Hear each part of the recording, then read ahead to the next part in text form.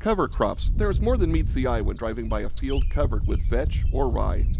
With increased pressure to do more with less land, farmers like Linus Rothermick are looking for ways to improve the health of their soil below the surface.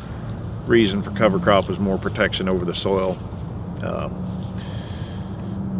especially after this spring, after 2013, the heavy rains where I had cover crops and no cover crop even on no-till. I had virtually no rill or gully erosion in the cover crop fields compared to the no-till fields where I had some new rills started in fields. Even though I had complete cover on the fields, it was amazing how well the soil was held. Well, a lot of the benefits from cover crops can't be seen above ground. Some of the most important things about cover crops is what's going on below ground.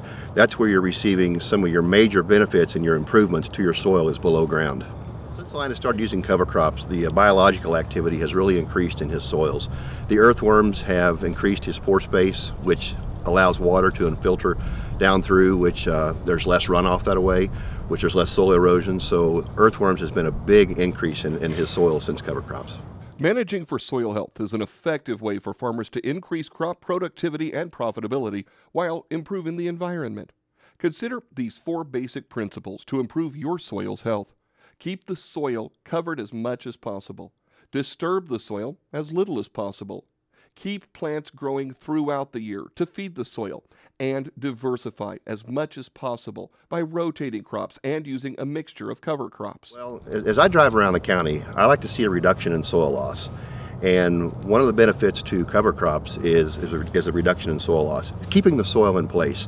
And that's what's important to NRCS, is keep the soil in place. So with the use of cover crops, we're able to do that, and that's what we like.